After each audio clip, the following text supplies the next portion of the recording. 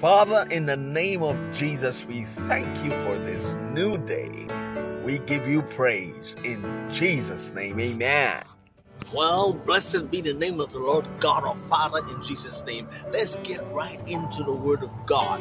Luke 13 verse 10 to 13. He was teaching in the synagogue on the Sabbath day, and behold, there was a woman had a spirit of infirmity 18 years, and was bowed together, and could in no wise lift up herself.